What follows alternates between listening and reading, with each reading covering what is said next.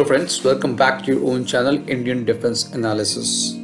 LCA Tejas has been controversy child and there were a lot of questions raised related to its capability.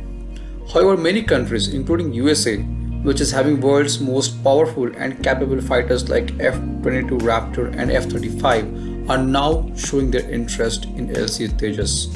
Today, we will be discussing about the international demands and the detailed capability of LCA Tejas MK1 variant. But before we go ahead, a gentle request to all our viewers to subscribe our channel, as 95% of our viewers are non-subscriber. This will not only help you to keep updated with defense news globally, but also motivate us to keep bringing the amazing facts, news and videos to you all. Now let's analyze the LCA Tejas MK1 variant. The light combat aircraft LCA Tejas is 4.5th generation single-seater multi-role fighter aircraft designed by Aeronautical Development Agency (ADA) in collaboration with Aircraft Research and Design Center (ARDC) of Hindustan Aeronautics Limited (HAL). The Air Force requirement for Tejas was to develop an all-weather supersonic LCA which could replace the aging fleets of MiG-21. Its main objective is to fight for air supremacy and to offer short-range support. LCA Tejas has a very unique design with tailless compound delta wing and is designed with relaxed static stability for enhanced maneuverability. This design also helps to keep it small, lightweight with reduced radar cross-section. It has a radar cross-section of just 0.5 meters square, which is lowest in the 4th generation fighter class. Tejas, being a single engine, is less vulnerable to IRST and heat-seeking sensors, making it less visible during close-range dogfight and more survivable against heat-seeking missiles.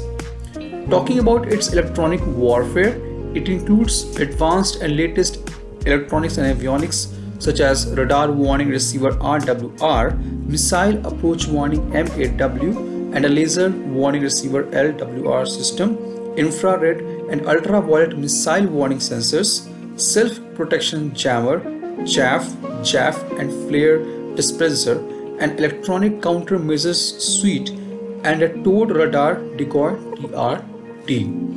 It is equipped with Israel's ELTA ELM 2032 multi-mode fire control radar, and the future plan is to upgrade with indigenously developed AESA radar Uttam. Tejas is powered by a single General Electric GE404 engine which can generate a dry thrust of 53.9 kilonewtons and a thrust of 90 kilonewton with afterburner. The plane weighs around 6,500 kgs and a total takeoff weight is 13,000 kgs. Tejas has a maximum speed of Mach 1.6 and has a combat range of 500 kilometers with internal fuel tanks and a ferry range of 3,200 kilometers with 2 external drop tanks. It has service ceilings of 6.5 kilometers. Talking about its armament, Tejas includes a 23mm twin-barrel GSH-23 cannon and 8 hard points. It can carry laser-guided bombs and a wide range of air-to-air and air-to-surface missiles and anti-ship missiles. To summarize, Tejas is indigenously developed, lighter, faster, stealthier and with a powerful engine. Recently, Tejas has also demonstrated the capability to take off and arrested landing from an aircraft carrier, making it fit to be used by Navy.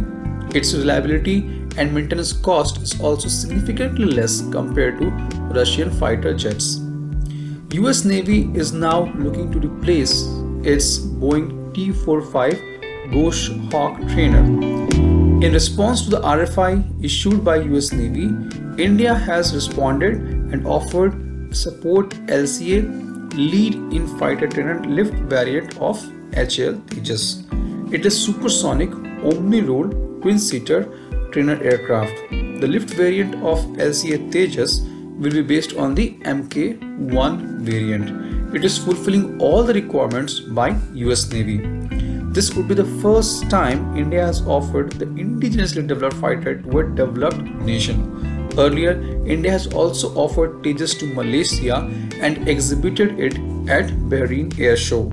Sri Lanka and Egypt had also shown interest in Tejas in the year 2018. So this was our today's update. Please let us know what is your opinion about LCA Tejas. If you have any questions related to Tejas, please mention in the comment section. With this, I would like to say goodbye and Jai Hind friends. Do like and subscribe our channel. Thank you.